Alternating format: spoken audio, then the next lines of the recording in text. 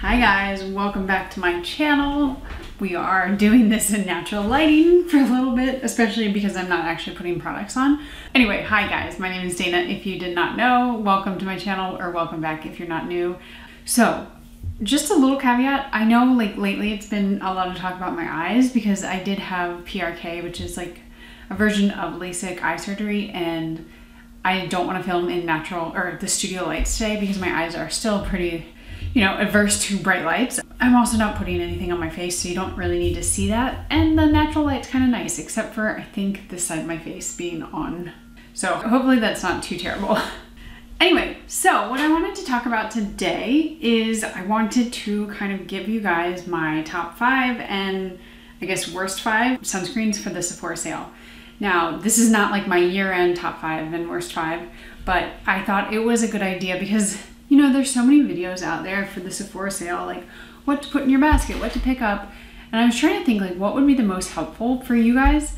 And I think what would be, and maybe I'm wrong, but you guys will let me know, is what are the sunscreens that I think you should pick up in the sale when you're getting hopefully 15, maybe 20, maybe 10% off that maybe you wouldn't pick up otherwise. So I'm gonna go through what to pick up and what to avoid. Now, I guess you could say these are kind of my favorites because obviously if I'm telling you to pick it up, it is my favorite. But some of them are new, some of them are old. So it's kind of like just what can you get at Sephora versus my top 5 sunscreens of the year, which could be from brands that are not at Sephora, which could be from brands that you can only buy on their website, that kind of thing. So just go in with that caveat and let's just get going, okay?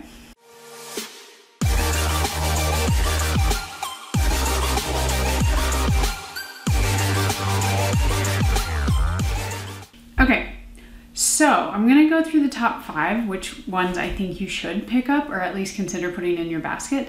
And they're not in any order. I tried to give you a good mix of chemical, mineral, matte, glowy, shimmery, all of the things. So keep that in mind. I was trying to get kind of a variety, but of course there are many that are in that same or similar category that I didn't list that I also like, but I had to whittle it down to 5, which is not always easy.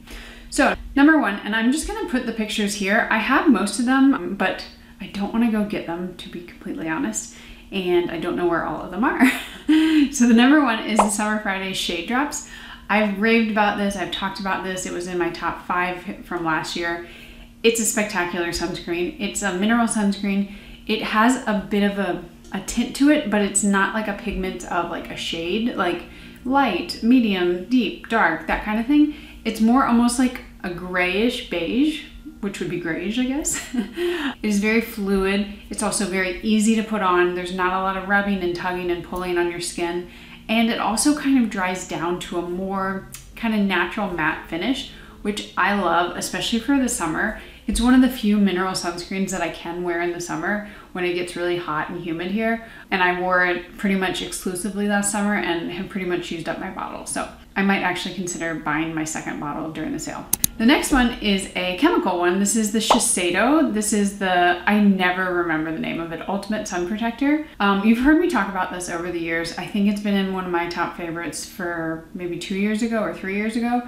This is just a wonderful sunscreen that kind of works year-round on all skin types and is waterproof. It has a really nice kind of glow to it. So if you are looking for something that has a little bit of a healthy glow to it, I would say, this is absolutely one you could use. It's great to use on your body, your neck, your face, anywhere. It does have a slight perfume to it. I find it really nice, but I guess it's not like a perfume, but it is a scent. But I haven't heard that the scent irritates people, and I've never had any eye sting from it. So for a chemical sunscreen, it's kind of all you can ask for. But it is pricey. It's Shiseido, so I would recommend picking up. They have different sizes. I would recommend picking one of those up during the sale. Okay, the next one I have right in front of me. You know what? I do have a few of them in front of me. Here's the Summer Fridays. It's pretty much donezo. And then the next one I have is the Say Sun Visor. This is their newer version, and I have to double check, and I will comment below if this is available at Sephora now, because they reformulated their first version. The first version I don't like.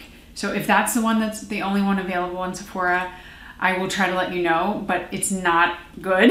They just like This is what I think Say does. I think they put out a formula and it's like, okay, we got it. It's good enough. Let's put it out. And then like people don't like it, or there's something like visibly wrong with it. And so then they have to reformulate and then they come up with a second version, and it's usually really great. And I'm saying that because I'm thinking that with their new foundation, I feel like that is the same. But back to this sunscreen, this one is stunning, but it has this kind of natural radiance to it. And I think that's the word I'm going to use, radiance, because it's not shimmer, it's not glitter, but it's also not just like your natural glow. It does have pigment, and within that pigment, there's kind of this just beautiful radiance to your skin. I've recommended this to friends. They adore it. I adore it. The only thing, besides the fact that I don't like how they like formulate things to fail the first time, I don't like this airless pump.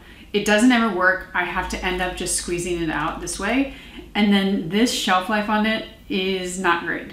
Mine is kind of like curdled, and I would say like, I'm not gonna put this on my face. The other day I thought I saw like green inside there.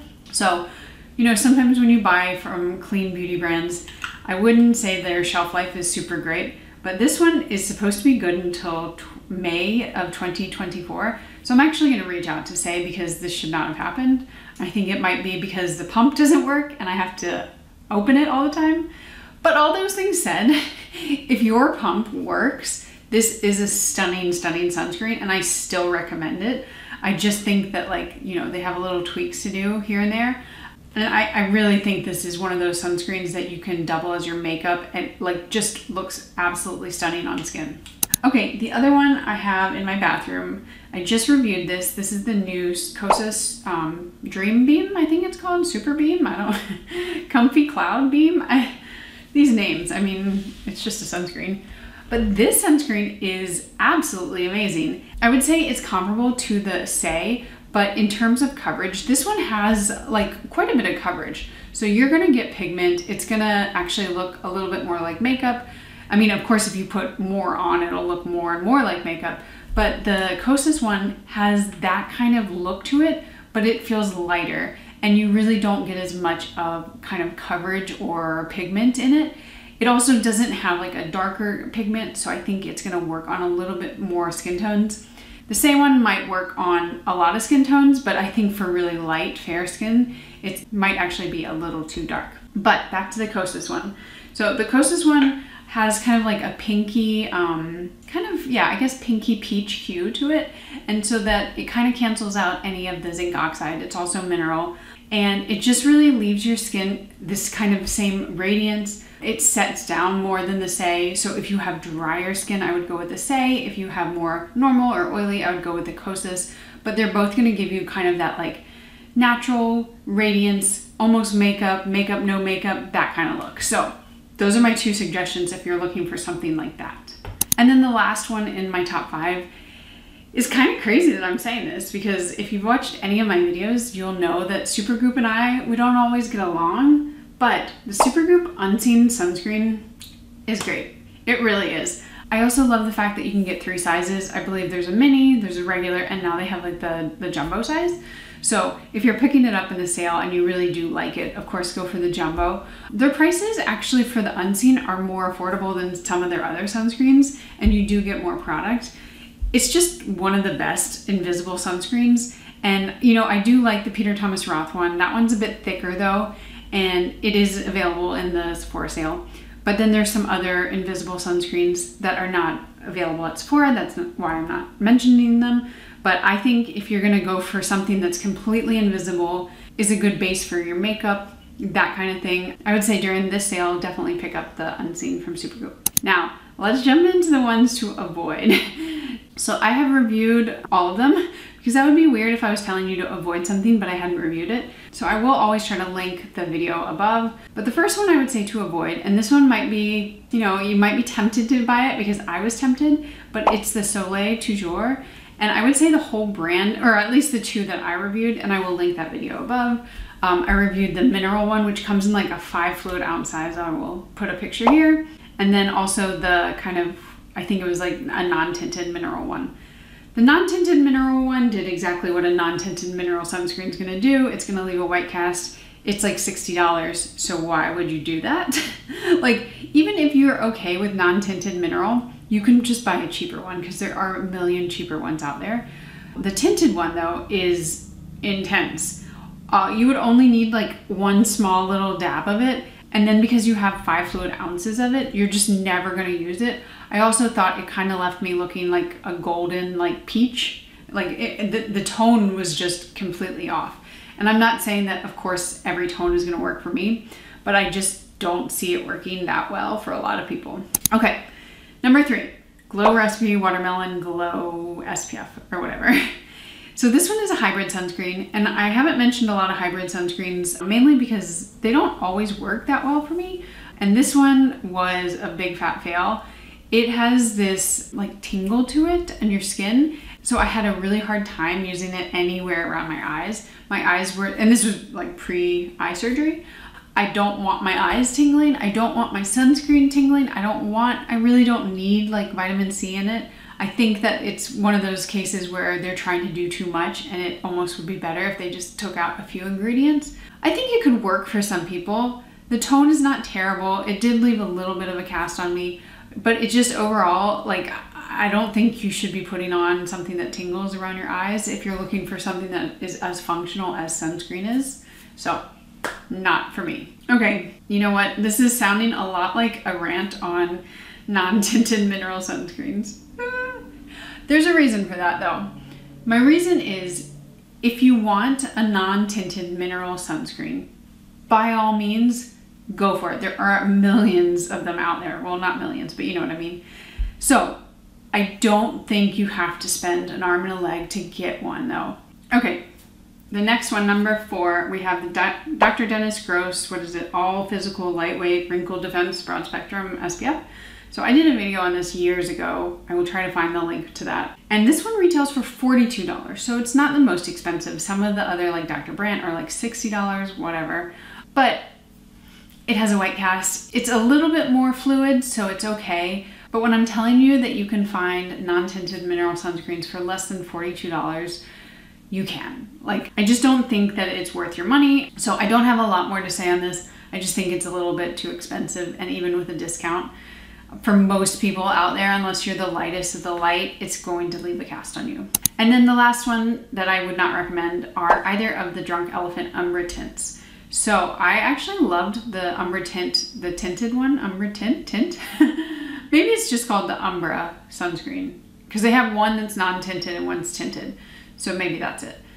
I used to like the Umbra tint, and this was years ago. I mean, like, we're talking like 3 or 4 years ago.